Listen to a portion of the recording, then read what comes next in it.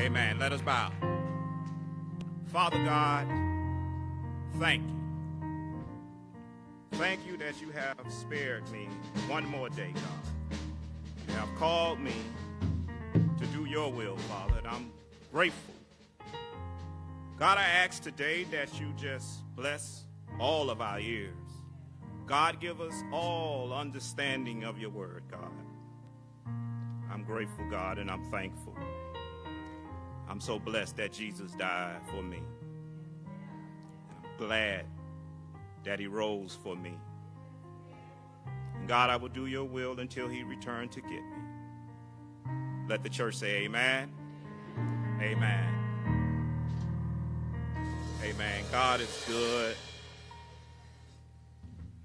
God is just all right. Amen. Thank you. Thank you. You could be seated. Amen. Amen. First, I want to give honor to Jesus Christ, that is the head of my life. And I want to thank God for the shepherd of this church. Amen. My big brother. Amen. Amen. I truly love him. He has been a blessing in my life. Amen. It's amazing how God do things. Amen. And I thank God for him. And I thank God for his lovely wife, my sister. Amen.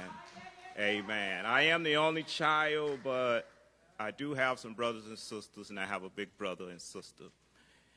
You know, when you come to do God's word, amen, I got to tell you, sometimes it's tough. Amen. You know, to do this here is mental. Amen. There's a lot of talking going on inside your head. And it doesn't matter how long you've been a preacher. It's the same old thing. Amen. Because you're now speaking to God's sheep. Amen. And you want to do the right thing. You want to say the right thing. But God say, do what I tell you. So sometimes I may say some things, you may not like them. But I don't want to be whole punished for not being obedient. So I have to do what God says. Jehovah is a relational God, and I have a relationship with God. So what I want to do today is share with you some questions. I won't be long. As you know, I have bladder problems, so, you know, when it get a little tight, I got to go. Okay, so it's not going to be long, so you don't have to worry about it. Amen. And I'm glad I can't really see far in the back no more. I need glasses. Mama always told me, just keep living, you'll see. Now I need glasses. Amen. Do you know what amen means? Amen means you agree with whatever being said. And many of us have been coming into church saying amen and don't even know what you're saying, and you don't even agree, but you're saying it because everybody else saying it. But amen means you agree. So the first thing I want to do is I want to ask some questions just to get us a little calm. And if you probably experienced it or you agree with it, just say amen. Or you could just wave your hand. Amen. Can you recall, parents, you driving and your little child in the back holler out, Mommy, Daddy, I got to use the bathroom. And you say, hold on, child, hold on, son, hold on, daughter. There's a store up the road. Can I get an amen with that? Amen. So we all experienced that. How about this one? Is there anybody in here that has said, why is it that every time I speak, it's like I done said the wrong thing. I get shut down. Can I get an amen in here? Amen. Amen. Lord Jesus, if this person say one more word, just one more word, I'm out of here. Can I get an amen? Amen. We is in the house of the Lord. Amen. I can't take this man no more. I done had enough of him. All he wants is this and that. I didn't sign up for this. Can I get an amen? Okay, that one there was a little loud right there. Okay. Lord, this is too much. I can't bear this. I can't take this, Lord. It's too much on me, Lord. I'm about to give up. I can't do it. Can I get an amen on that? Amen. We are in the house of the Lord. Obviously, there's no uppity people in here. Amen. Because you got some people that ain't never experienced none of that. You got some marriages, they'll tell you, I ain't never had a problem with my wife or husband. Amen. My wife and me been together a long time. It's been beautiful. She's in the church today. Amen. If you have your Bibles, I want you to take your marker, and I want you to just put them in chapter 7 and 8 of the book of Luke. Chapter 7 and 8 of the book, and just put a marker there, okay? And our topic today is just hold on. Just hold on. I want you to know he's coming, church. I want you to know Jesus is coming back one day for us. But I need you to hold on, because sometimes life could get a little hard. You know, pressure busts pipes. And a lot of water come out. But the Bible says that we're going to go through some struggles. But you know, when we're going through, we can't remember none what thus said the Lord. You just can't. I remember hearing a deacon the other day, he was saying he was in the hospital and he was dying. He was dying. And he said when he was sitting there, he was honest, and he said that he did not call on the name of the Lord. All he wanted to do was see if the doctor can find a cure for his ailments. It wasn't about that. Maybe it was his time to leave. You do know a lot of us, we don't really like to say we gonna die. But you do know you living to be with the Father, which means you're going to have to die. That's why we come to church. Is it any other reason why we come to church? Maybe you want to just let somebody see you in your beautiful clothes. But you're coming here because you're going through. This world is tough. And you know, and you be like, I got to hold on to the Lord. I can't let him go. I can't let him go. You can't agree with me that it's rough out there. It's really rough out. It's hard to be a Christian. But Jesus explained to us in the book of Luke that if you're going to be a disciple or a servant, you're going to have to surrender. Even at the lowest, downright getting some fights. That's spiritual fighting. Guess who you will be fighting? You. Your battle is against you. Your enemy is you. You know, a couple of weeks ago, my son received his bachelor's degree. He graduated summa cum laude. But I can tell you this, it's something about a good mother. A good mother will get downright nasty, ugly. Some of them will get in some fights. Not curse you, but cuss you out when it comes to your child, to their child. That's a good mother that's willing to fight a battle for you, a fight you don't have to fight. Kind of sound like Jesus, huh? Jesus said, I'll fight the battle for you. Can I tell you that day at the graduation, it was a beautiful day. It was a beautiful day for graduation. And it was about maybe 2,000 people, mostly women's, just like it is in the sanctuary today. Just hold on. He's coming. Now it's time for the best part of the commencement, the name calling. 3 to 5 years of hard work has paid off. The long hours at the work study table has paid off. Saying no to parties, well, some of the parties, has paid off. Finishing up that report that was more important has paid off. Doing whatever it takes for that day to hear your name kind of sound like, well done, good and faithful servant.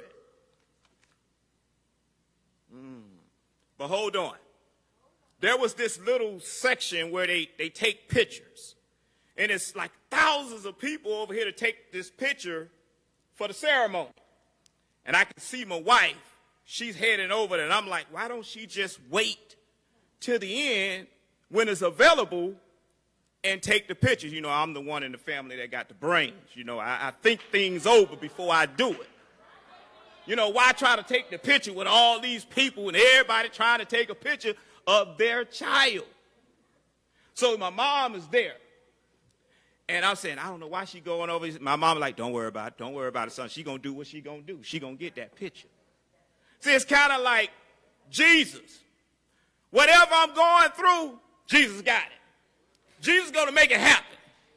So in other words, you don't really have to do anything because Jesus got it for you. And by the way, she took that picture. All those people over there, I don't know what she said. I don't know who she pushed.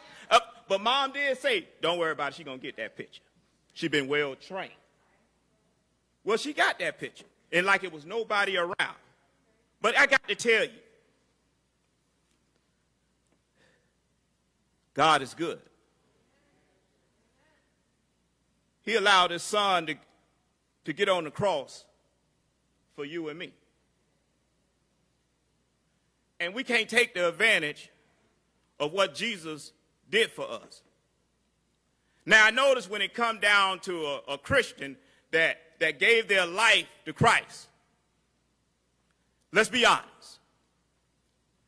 Do we act like we really appreciate what Jesus did for us? A lot of us, you know, we come to church just on Sunday. Just on Sunday. And we just sit back and enjoy the service. Was there anybody today that had church before they came to church? See, when something or somebody is good to you, you know, you don't have to be pumped and prepped. See, in order for my son to get that summa cum laude, he knew that he was going to have to buckle down and study and study. Turn a lot of things down. When you gave your life to Christ, you is a new person. Your old thinking is gone. You done grabbed a hold of Jesus Christ. And you know how hard it is if you let him go, what it's like to get him back. So when we come to church, and we already had church, it's a hallelujah moment when we come together. Nobody should have to tell you, can you please stand? When the praise and worship come, if you already had church, you already on a high. See, nobody had to tell my son, the day is your day. See, he knew that day was his day, and he was excited. His jitters and his nerves probably was jumping, but he knew that he had accomplished something. You know that Jesus died for you. You already know that. You know Jesus died. You know Jesus brought you from the grave. Some of us were some crazy people. Some of us were some wild people. Some of us was living on the edge. Most of us in here probably can say, I don't even know why I am here today. If it wasn't for Christ. But we're going to come to church and we all concerned about the choir. The only time many of us going to do a hallelujah moment if the pastor do the hallelujah moment. Like he the only one blessed in here. Now I know I done seen y'all because I done been with it too. When Rev do one of these numbers, hey! Then the whole church go, hey! What y'all need, a pep team or something? God been good to you. Let the music stop. Everybody stop. What you doing? Singing because of the music or singing because of Jesus?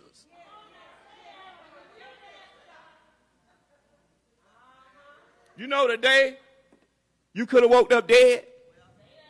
Let that marinate. You do know that, right? You could have woke up dead. Some of y'all come in here like you the only one got problems. Some of y'all come in here like you the only one been sick. Some of y'all come in here like you the only one know the word of God. And some of y'all come in here like you're special. This is my seat. You can't sit here.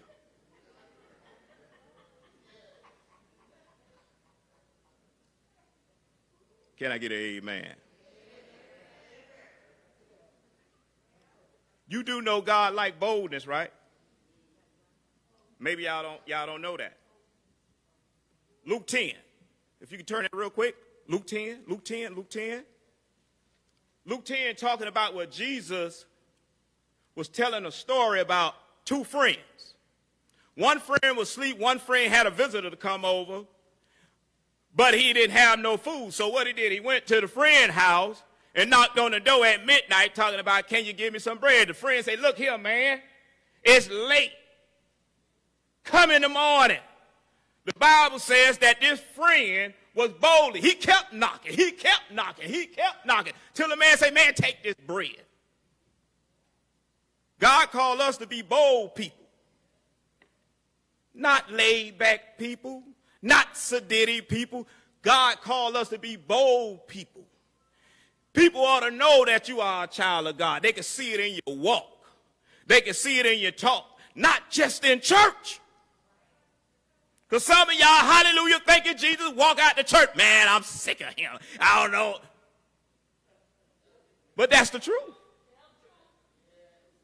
If you're going to be a Christian and you're holding on to the Lord, hold on and act like a Christian. Act like a child of God. Now, I'm not going to hurt nobody's feeling. I already got prayed up. The pastor had me in the back, and he told me, look, boy, speak.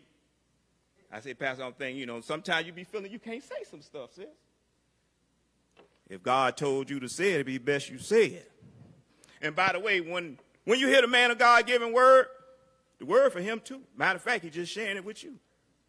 Because when God corrects, he correcting everybody, even the one that's speaking. So don't go around thinking who he think he is, be telling me I'm in the same boat with you.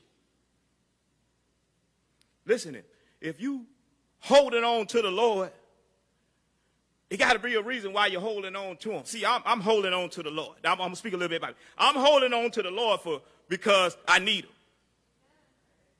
Because I know if I let the Lord go, I'm going to mess up big time. Sometimes I'm holding on to the Lord and I still mess up. But by me holding on to the Lord said, get your tail up. Get up.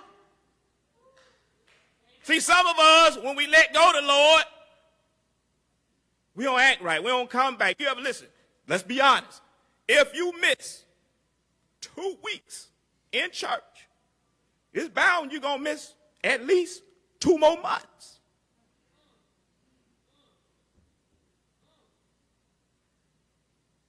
It's true. So I decided I'm going to hold on to the Lord. I'm going to hold on to the Lord. I'm going to hold on to the Lord. Now, how do I hold on to the Lord? See, there's something we got to do as Christians. We got to get in our word. See, don't get in the word for somebody else. See, a lot of us like to go to the word and say they go in the word because they want to tell their husband what thus said the Lord. Husband want to tell the wife what thus said the Lord. When I want to have a conversation with you, I want to tell you what thus said the Lord. See, when you get into the word, it's personal. See, the word say, I will correct you. See, if I want a good marriage, I don't need to say, well, I want my wife to do this. She need to do that. No, what you need to do. And when she looking at me, it's what she need to do. See, a good marriage is like, I'm trying to give her all my love, and she's trying to give me all her love. See, we fighting to try to give one another love. A lot of us get married, and you be like, okay, he need to give me all the love. And that's the only way I'm going to give him love. See, the Bible says it's unconditional love, which means even if the woman or the man not treating you right, still love him. The pastor's in 1 Peter. He say, even though the boss man treats you good, you treat him good. But it also say, even if he treats you bad, you still treat him good. That's the part we look over. That's why you should never just read one scripture Read a couple of more. The one before, the one after, you get all the understanding. Luke 7:36. I like to do just illustration. Like I told you, I'm not going to be here long. Trust me. But I want to make sure we get it today.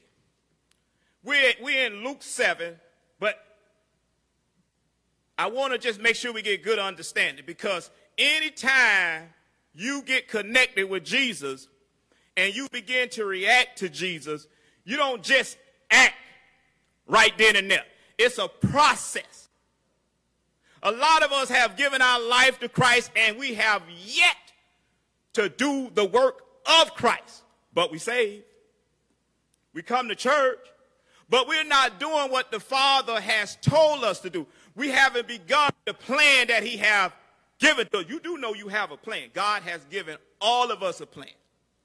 But we're too busy trying to do our plan. Like right now, somebody said before they came to church, they said, listen, we got to about 11:05, and I'm done, Lord.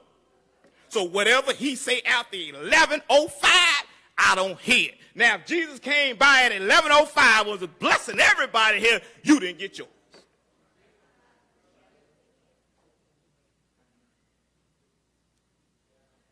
It was this lady. She was a immoral woman. And what she did was please men. And she heard about Jesus, just like you and me. But she kept on doing what she do. And every now and then she would hear somebody talk about how good God is and Jesus will save you and Jesus brought me from here and Jesus brought me from there. But she kept on doing what she doing. But then something happened. She heard about Jesus and that he can forgive you of your sins. And a ringer came in her ear. You know, I'm tired of what I'm doing. I don't want to be like this no more. Have any of us ever said that before you were saved and you heard about Jesus, but you kept on doing what you do? But you heard about Jesus, and then one time you heard about Jesus, and all of a sudden, I need to change. Just like this woman, I need to change. And it's amazing when God gets our attention and we come to God. It's always in a time that's abnormal. This woman could have been in the act of an adultery, and the Holy Spirit said, Jesus loves you. You ever been in the wrong spot or doing the wrong thing, and the Spirit just come out and say, Jesus loves you. You need to stop doing this, or you need to stop doing that. Give your life to Christ today. I can see that woman say, you better go ahead and do what you need to do, because today is the last day you ever going to get this. I'm finna follow Jesus Christ today. I'm finna change my life today. Luke 7:36 says, Jesus had been invited to a dinner party. As the guest among high-class people and well-do people. However, an unexpected guest showed up. A woman who was labeled immoral. Understand me, all of us are sinners. But to call a particular woman immoral was to say something about her lifestyle. She probably was a prostitute that had experience in satisfying men's need. Uninvited guest, she showed up to this party. She came in with a big box of expensive perfume. The Bible says that when she came in, a sinner woman, a woman that probably had done slept with some of the men that was at the party. But this time she came in crying. And she went up to Jesus. See, it's something about being bold for Jesus Christ. You know what it's like to tell somebody I was wrong? We don't like to do that. It's called pride. We don't want nobody in our business. But the Bible says this woman, the prostitute, and everybody knew her. She came in, crying, took her hair, and cleaned Jesus' feet with her hair. Now, hold up. What woman you know that's going to take her tracks and clean a man's feet? She bent down and cleaned Jesus' feet, which means she had no more pride. She didn't care what nobody think about her. That's what I can say about a woman. When a woman done made her mind up, she don't care what you think or say about her. If you are a Christian, you should not care or think what nobody say about you. Nobody don't know what the Lord have done for you. Nobody. Many of us sit in the house of worship and we want to do this, but we won't. Because we're too concerned about what this person going to think. Many of us want to join the choir, but you won't, because you're too concerned about how people think you sound. Many of us want to be a deacon. Many of us think that we're not qualified to do it. This woman walked in, a prostitute, boldly, crying to Jesus for the forgiveness of her sins. And what Jesus said? And your sins are forgiven. Your sins are forgiven. It went a little further. There was this man, they call him Jairus. Chapter 8. He was a pastor. But he was a pastor that did not believe in Jesus Christ. But like I tell you, everybody done heard about this man named Jesus. Everybody. Everybody has heard about this man named Jesus. Jairus was a preacher, a leader in the synagogue, which means he was preaching. He was preaching that you cannot believe this Jesus. He is not the Messiah. But here's the thing. When he went out the doors, he heard. That's what we got to remember. Everybody in here done heard about Jesus. Everybody, he said 2 by 2. Matter of fact, is there anybody out here in this crowd that's saying, I've been witnessing to people about Jesus Christ? Everybody has been called the witness. He heard. So matter of fact, he had to be hearing about this man named Jesus, how good he is and what he can do, and he done this and he done that. But it's something when we get caught up in the pressure. The Bible tells us that Jairus heard that Jesus was down by the seashore. Jairus, hurry up. Why was he rushing to get to Jesus? Because now his daughter is sick. She's dying. It's amazing how we'll come into church because we need Jesus. And when we get what we want, we leave. But like I said, it's a process. Why would I say it's a process? Because I can use me. When I came into church, I was on fire. But then I left. But here's the blessing. Jesus uses people to bring you back. Now, my thing for that right there, Jesus needs to be able to use you to help the lost and bring back our brothers and sisters.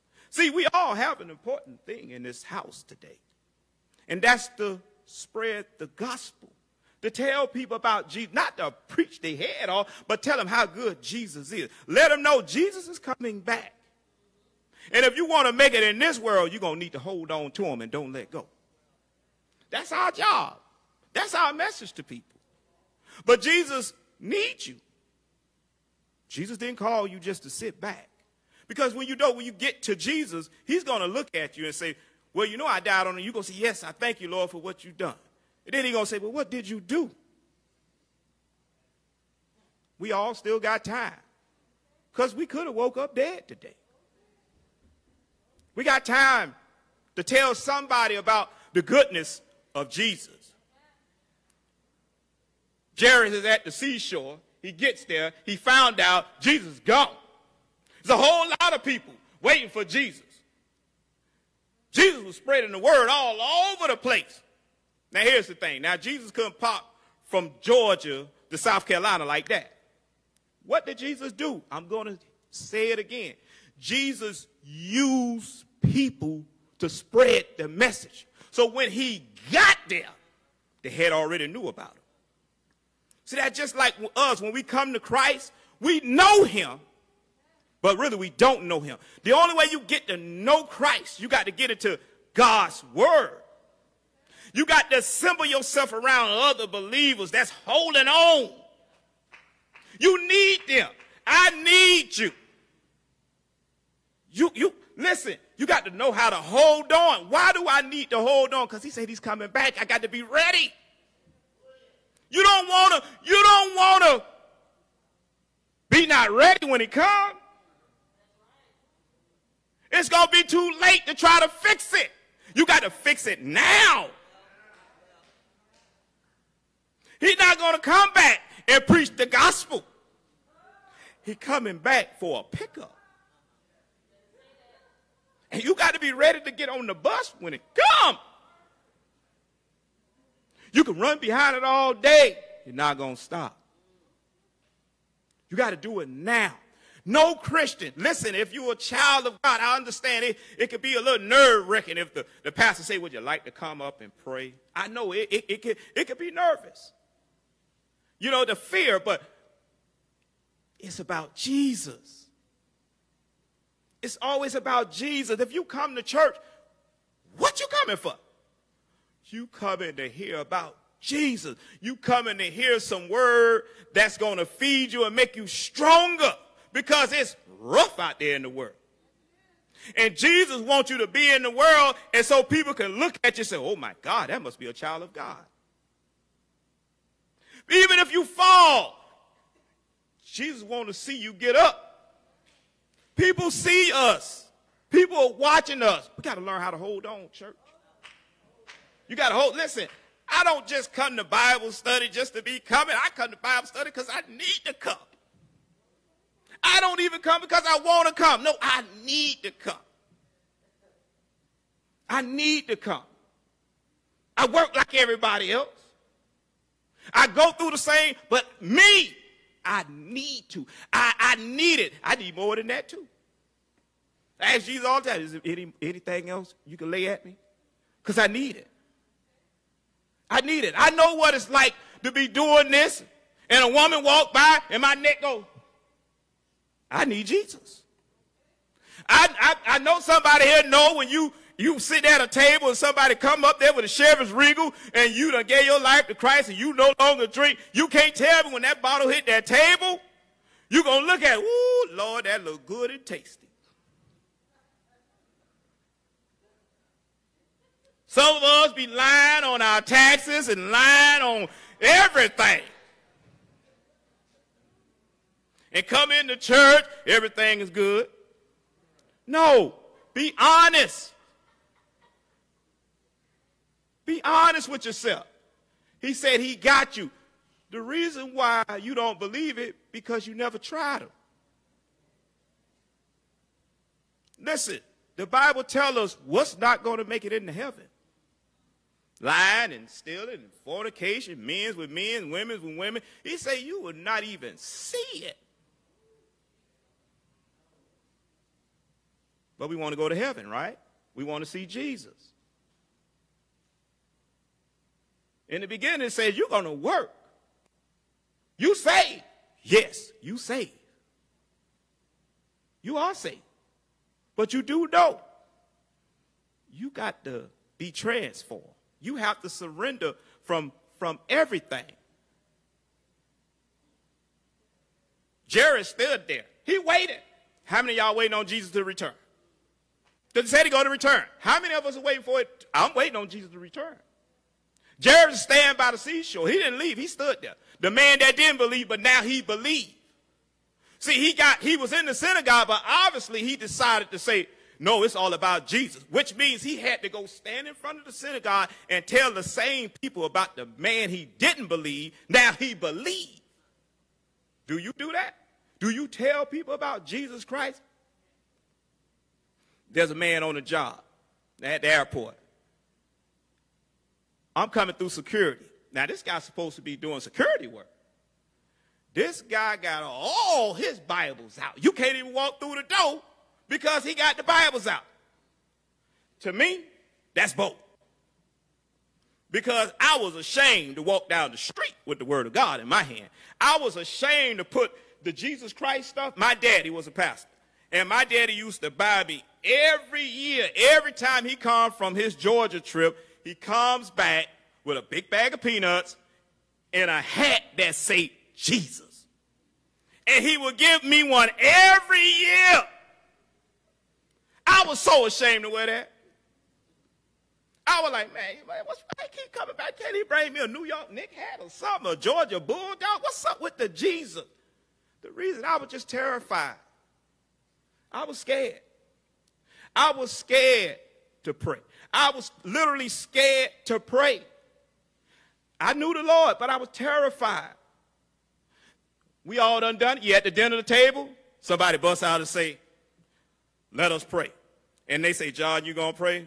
Boy, I'd be like, why they calling me all the time? You ever been there before? Scared to pray, but you love the Lord. Jairus no longer is denying the Lord. He telling everybody about the Lord. Jesus come back, guess what he do? He run to Jesus and fell down on his knees and said, Jesus, I need you. No longer scared. He's bold for Jesus. I'm speaking today because I need you. We need to be bold for Jesus Christ. The world need to see us. The world need to hear us. Jehovah's Witnesses seem not to be scared of what they're doing, and they're wrong. We're right. But we can't get none of us to go knocking on no door telling somebody, how you doing?